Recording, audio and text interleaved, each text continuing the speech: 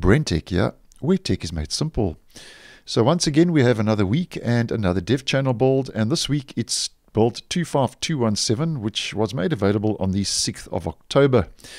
Now, as I like to do more or less on a weekly basis, in case you're interested, just to go through a couple of the key highlights that Microsoft makes available as new features in the dev channel builds, just to keep you up to date and up to speed as to any possible new features that could one day roll out to an up-and-coming stable version. Now, just to make a quick mention of the first new feature, and this is for developers, and developers can start building third-party widgets now.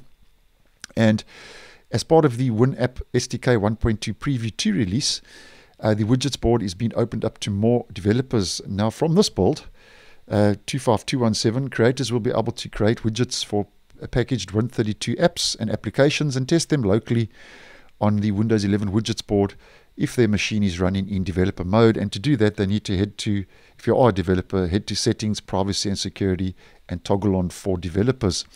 Now, starting with the first new feature using a screenshot, and you now get cloud suggestion in Simplified Chinese IME, and IME stands for Input Method Editor.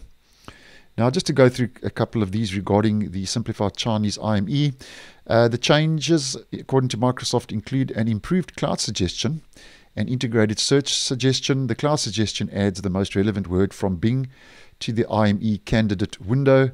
And this screenshot is basically just showing us the Simplified Chinese IME candidate window with a word suggestion from Bing at the second place. And then moving on to the next regarding the same feature, this is just showing Bing search suggestions expanded from IME candidate window. And then just the last one regarding the Chinese IME. To turn on these features, select a chevron button at the right end of the IME candidate window, as we can see in the screenshot, and you'll find turn on button, and you'll be able to turn on those suggestions from Bing.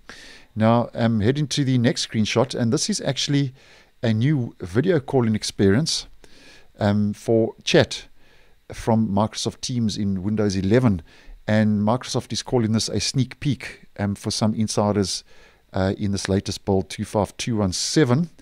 And they say when you open chat from the taskbar, the focus will be on you with a preview of your own video and the various ways you can connect with your people. So it's now easier to immediately start a video call with those who are using Microsoft Teams for personal use. For those who are not on Teams, Microsoft says you can easily now share a call link with anyone via SMS or email and get the conversation going directly within chat. And this experience will become more broadly available, they say, in the coming months. And then there's another Microsoft Store update, which seems to be getting a lot of updates in the dev channel. And this week, according to Microsoft, while finding games in the store, we now clearly show when they are available with Game Pass, as well as the current available price. On the detail page of such a game, we updated the button design and added a new section to let you know what is included in the subscription. And they've also enhanced the library experience with simplified options and improved performance. So that's another Microsoft Store update, once again available to Dev Channel insiders.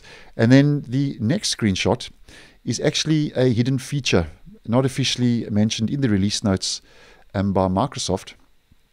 But nonetheless, this was found once again by Windows enthusiast Phantom Ocean 3, where he says Microsoft is now trying out a new taskbar search box, as we can see in the bottom left next to the widgets, and on the left side, and that's as mentioned in the bottom left of the taskbar.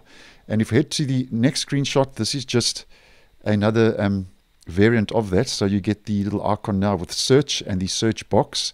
And then the final screenshot posted by Phantom Ocean 3, he says you can choose from taskbar settings how you like it set up. So very similar to what we get in Windows 10 now, where you have options in Windows 10 to hide the search button or the search box, so show search icon and show search box. So those are hidden features, which means Microsoft could be testing those internally and could officially start testing those in an up-and-coming version and build that rolls out to the Dev Channel insiders. So that's more or less it for this week.